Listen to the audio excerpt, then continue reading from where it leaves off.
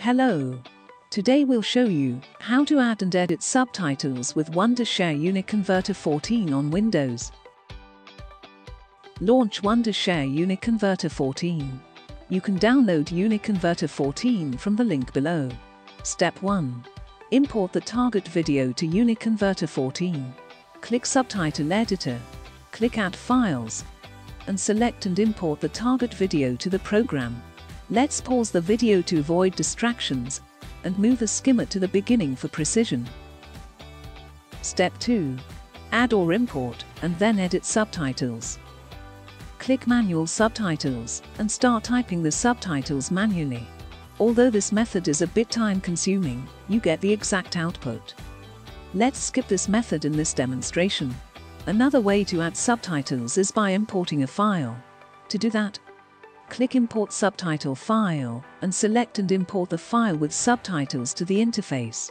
This method is comparatively easy as all the subtitles are already written and you only need to make minor adjustments for correct synchronization. Let's close this box for now as well.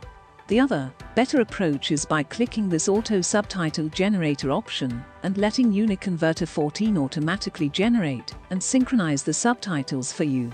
Or, if you have subtitles written in plain text, you can click this Text to Subtitles option, copy and paste the subtitles in this box, and click OK.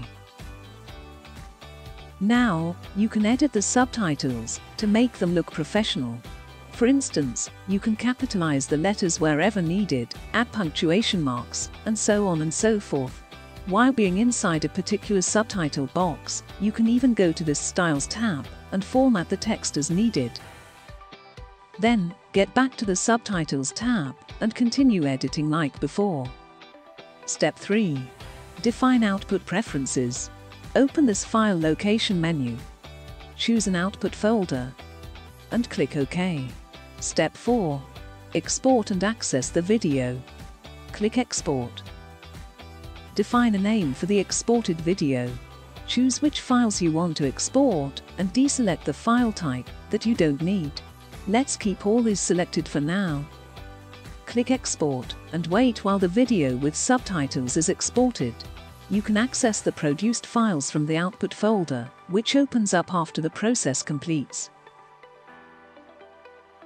Thank you for watching our tutorial videos.